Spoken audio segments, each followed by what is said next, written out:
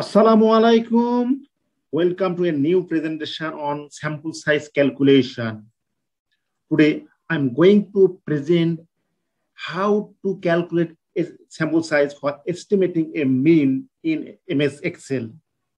Generally, to calculate sample size for estimating a mean, we can use this formula, where sigma is the expected standard deviation of the parameter, alpha is the level of significance, Z score, Z alpha is the Z score corresponding to alpha, E is the desired precision, and is the sample size.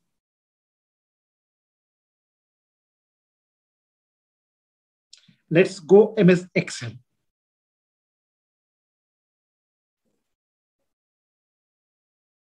This is MS Excel sheet. This is our required formula, where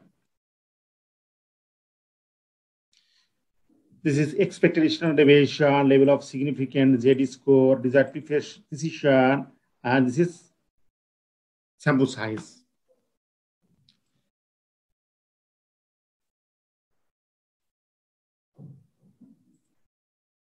We have to choose a expected standard deviation. This is the hypothetical, and generally we use for a national survey or previous study.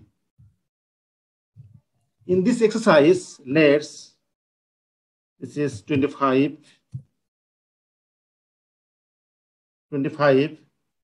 and consider level of significance is 5%. Generally, we use 5%.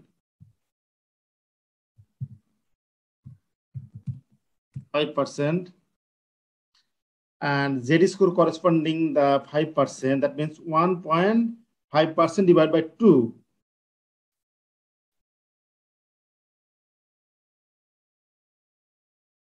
is equal to, and this score comes from normal distribution.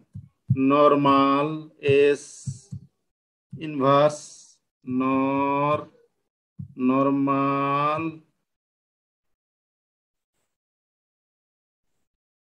1 minus back to desired precision.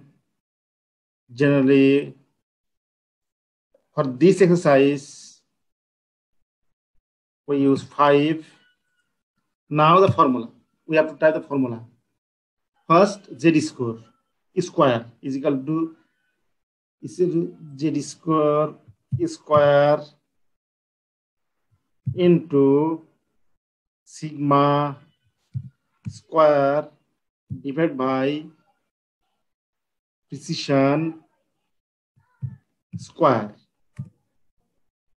96. This is our expected required sample size. And using this procedure, we can easily calculate sample size for estimating mean.